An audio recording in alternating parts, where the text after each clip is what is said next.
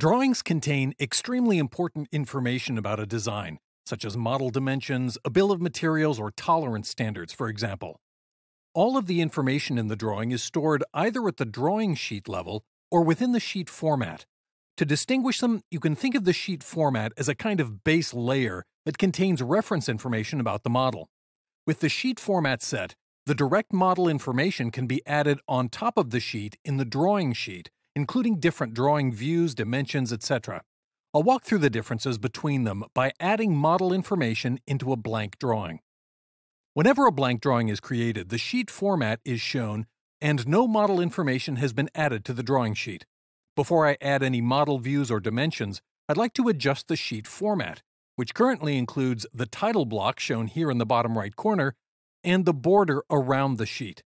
To edit the base layer that contains all of this information, I can edit the sheet format by either going to the Edit drop-down menu at the top and selecting Sheet Format, or by right-clicking on the sheet itself and selecting Edit Sheet Format. The title block and border change colors, and I can begin making modifications. I can add static text, such as a standard tolerance value,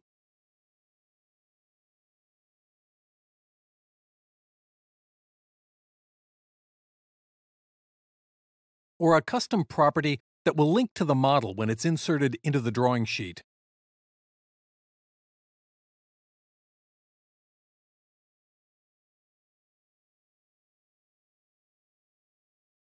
Or add a company logo to identify the company that created the drawing.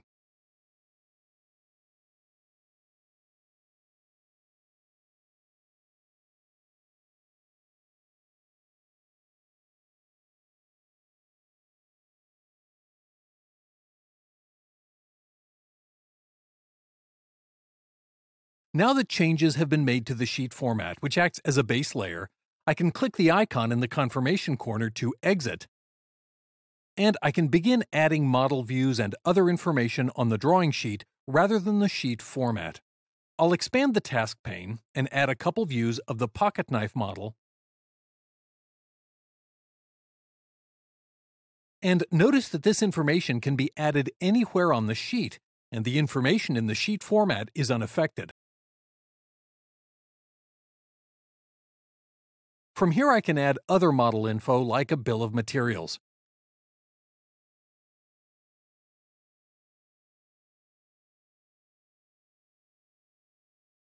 I could continue adding any more model information as needed, and if I need to adjust the sheet format, I can right-click and select Edit Sheet Format at any time to make changes to this information shown here.